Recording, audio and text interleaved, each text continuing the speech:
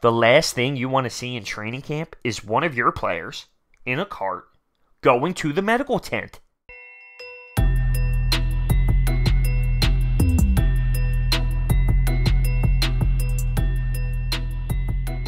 What is going on, everyone?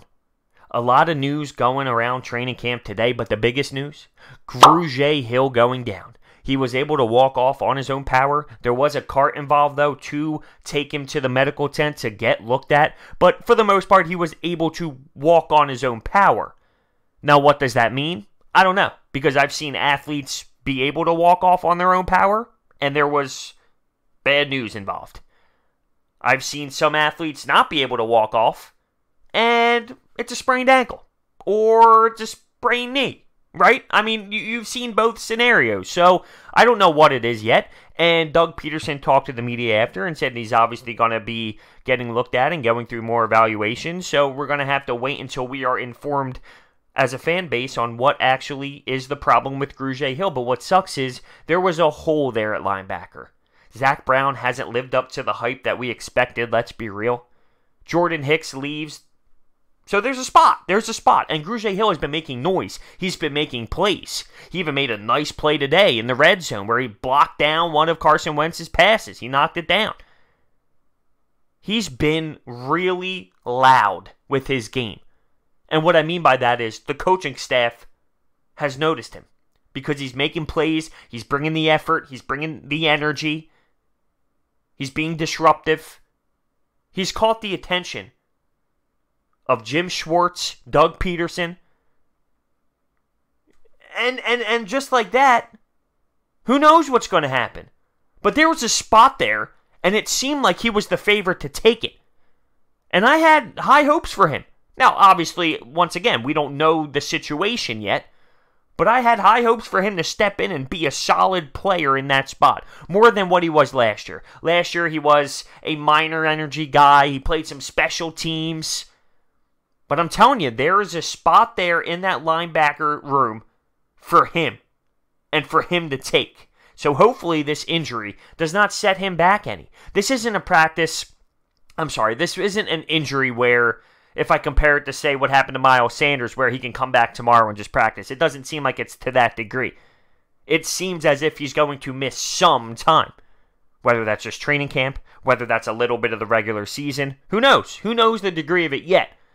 But I can't imagine him doing what Miles Sanders did, where he went down and then he's coming back the next practice and performing. I'd be shocked. I'd absolutely 100% be shocked. So let's just wait and see what we hear from the Philadelphia Eagles in the next upcoming days here.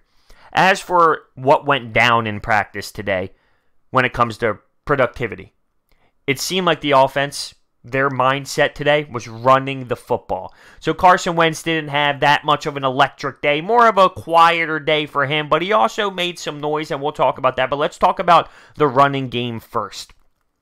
Miles Sanders had a solid day at the office. That's what I love to hear. Scott made Zach Brown miss pretty bad. And I don't know if that's Scott being solid or once again stating something that I stated earlier in this video. Zach Brown has just been so underwhelming. I am stunned that he is performing this poorly. How? He was so solid. He was so successful. And he just drops like this. Now, some people are more of game players, where they don't really succeed in practice. They don't have that flow in practice. They can't show their true game when it's not a legit situation. Some players are like that. But it seems as if Zach Brown came into training camp lazy. It seems as if he brought that Washington Redskins mindset to the Philadelphia Eagles training camp. But guess what? That's not going to work. So I don't know if this run here was because Scott was really making some noise and really being beautiful with his footwork and being explosive, or if Zach Brown is just being lazy as hell, bringing that Washington Redskins mentality to camp. But it was on display today. Josh Adams was running hard today. Hard to bring down. I'm talking about breaking tackles left and right. And I'm going to be honest with you. If we keep 5 running backs, which is what I want to do, Jordan Howard, Miles Sanders, Darren Sproles, Corey Clement, Josh Adams. I think he brings a different element to the run game. He's hard to bring down. He's a beast. He could run you over.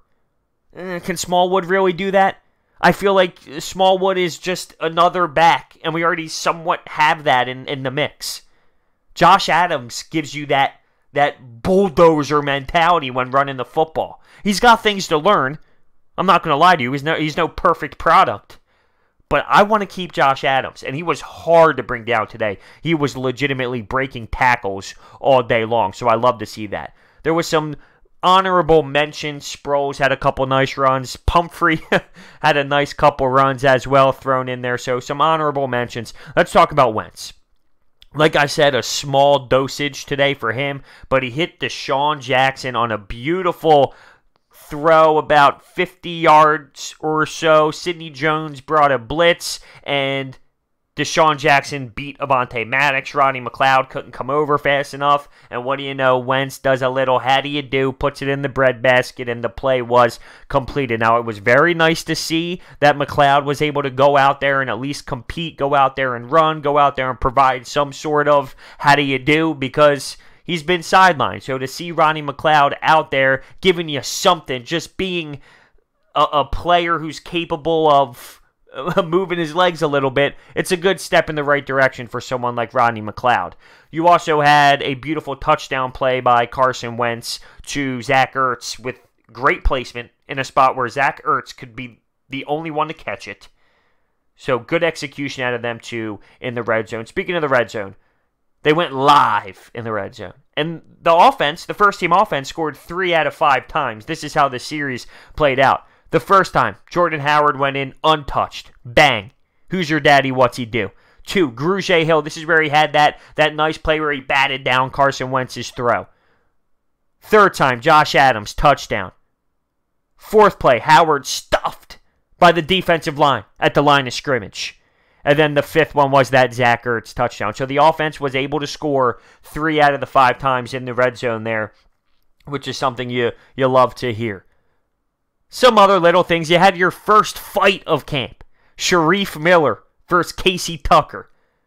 Shareef, we obviously know about him because he got drafted and he's the local kid and he played at Penn State, so he has this personal tie. He grew up a diehard Eagles fan and he's getting into it. And you know what? It's a respectful fight. It's one of those fights where, hey, you dap up after, but you're in the heat of the moment. You're fighting, you're battling, you're trying to make an NFL squad. You want to show the coaching staff that you want to compete out there. It's all fun and games. It's all good. It's all high-quality fighting. It means there's passion involved. It means there's care level. You know, everyone runs in, tries to break it up, and then you move on to the next one. But I love the fact that there's some passion involved between guys who are battling it out, trying to really prove themselves. There's nothing wrong with that whatsoever. There's nothing wrong with some competitive fire in training camp. There's nothing. That just means people care. That just means people want to be there, want to succeed, and want to put their best on display.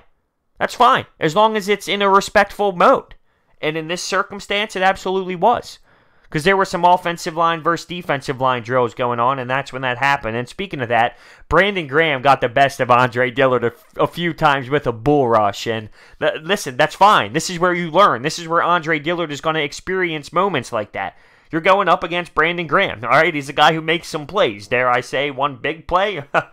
Super Bowl 52. But anyway, this is where you're going to learn. So Andre Dillard has to find a way to gain experience. Well, go up against Brandon Graham in practice.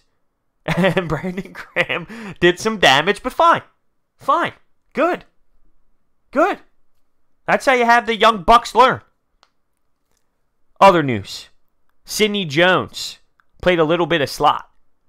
And it's just interesting because I'm a fan of Avonte Maddox in the slot. And I know people are going to move around, but it looks like with those cornerbacks between him, Avonte Maddox, Rasul Douglas, they're mixing it around a little bit. They're throwing people in different situations and seeing how they react. And listen, that's the point of training camp. Putting people in situations and seeing how they do. But I'm a big fan of Avonte Maddox in the slot. I'm not going to lie. That's where I prefer him. But I'm not saying Sidney Jones isn't allowed to. It's just, it was notable that Sidney Jones got some time in the slot today. I want to know your thoughts on training camp. Tomorrow is the live day from Citizens Bank Park. What am I saying? Lincoln Financial Field.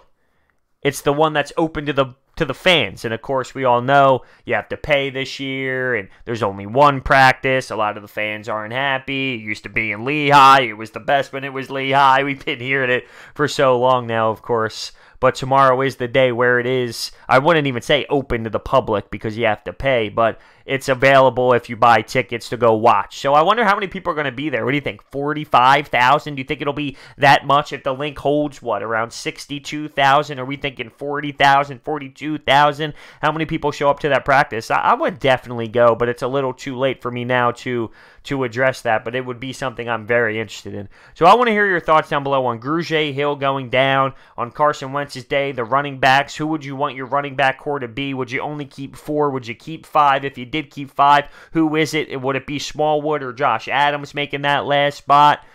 Rodney McLeod gets some time. How do you feel about him getting back? Let me hear your thoughts on today's practice. Thank you so much for watching. I'll see you next time.